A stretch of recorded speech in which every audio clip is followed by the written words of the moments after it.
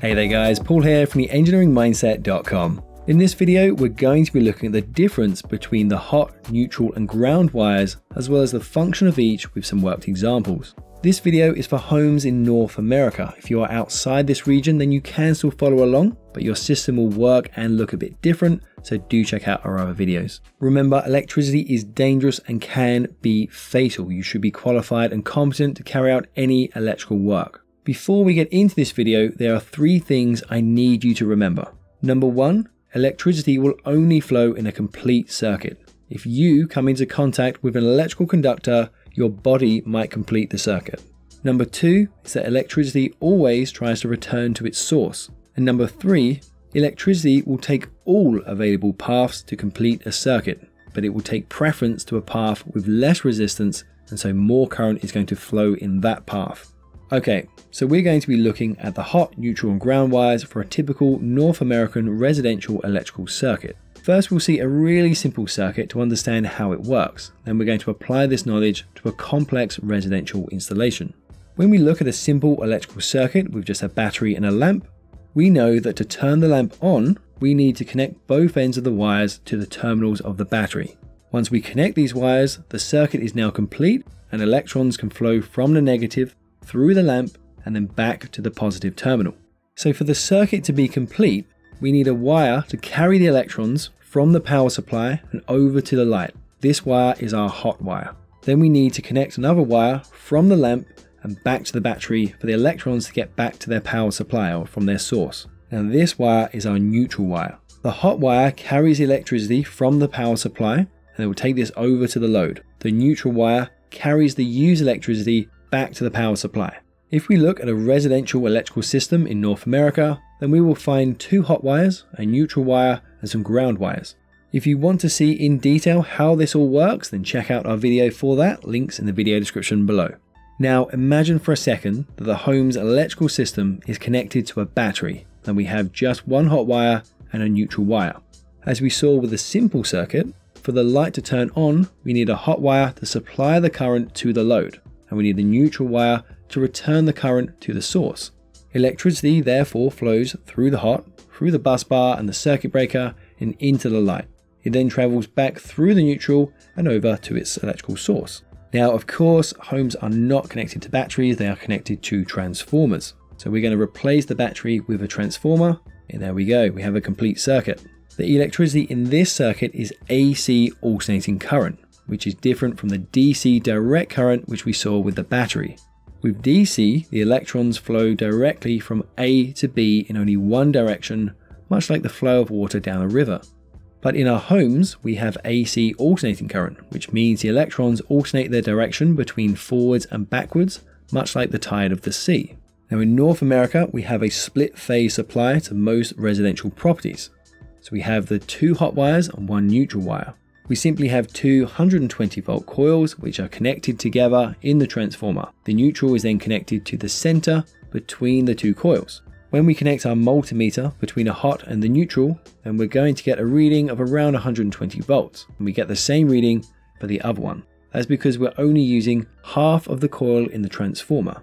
But then when we connect between the 2 hots, we get 240 volts because we're using the full length of the transformer coil. If you don't have a multimeter, I highly encourage you to get one, links down below for which one to get and from where. Now, if we have a load on only one half of the coil, and the load is for example 20 amps, then the hot wire will carry 20 amps to the load, and the neutral wire will carry 20 amps back to the source. We can measure the current in a cable using a current clamp meter, again links down below for which one to get and from where. If you don't know what current or amps are, then check out our video on electrical current, links for that in the video description below also.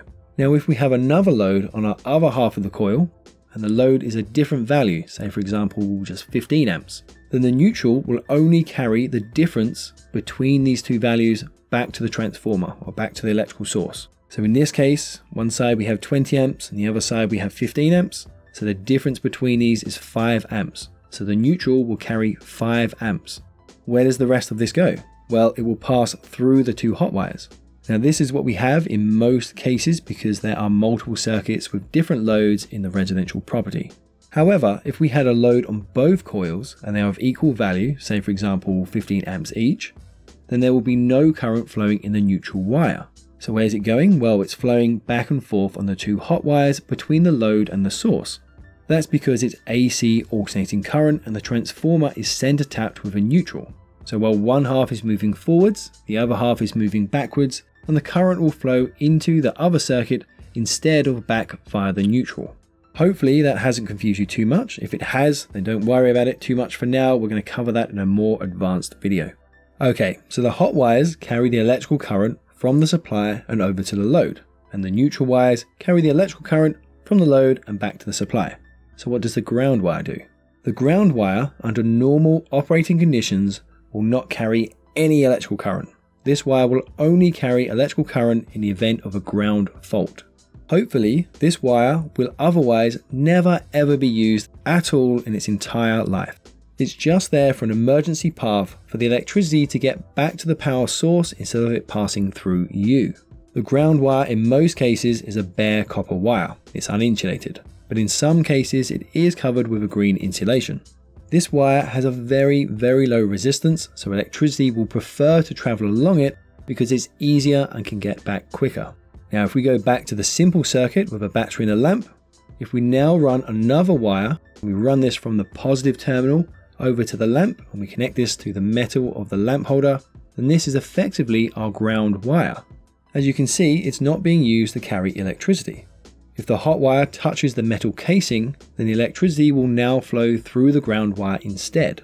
If the hot wire is connected to both the neutral and the ground, then it will now flow through both wires back to the source. But as the ground wire has less resistance, then more current will flow through it.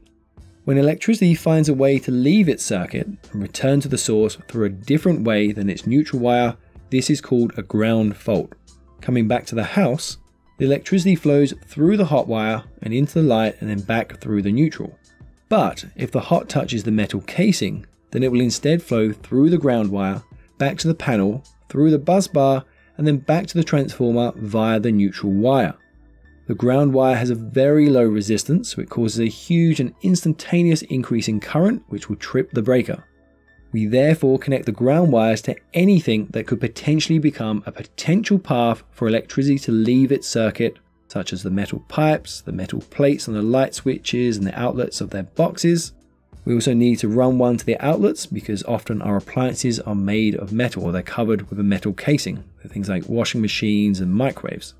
When you look at a receptacle and plug, you'll see that there is a hot terminal, a neutral terminal, and a ground terminal. The casing of something like a washing machine is connected to a ground wire in the lead, which goes to the plug, through the receptacle, and back to the panel to save you from an electric shock.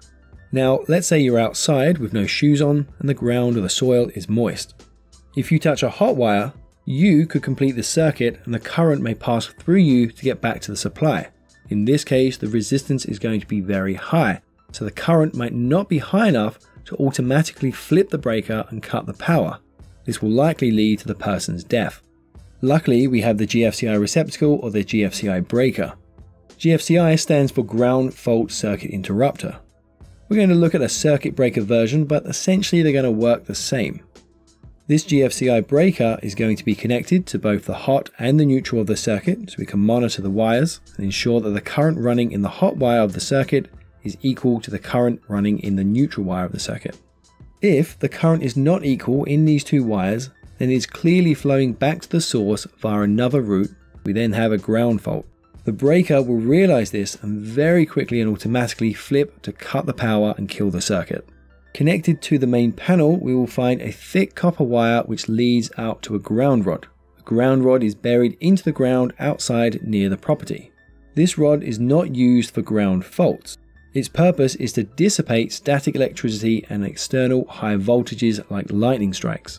There is also a ground rod connected to the neutral at the transformer. Many people think that during a ground fault, electricity flows through their ground rod and into the earth. But remember, electricity tries to get back to its source. It doesn't just go into the earth.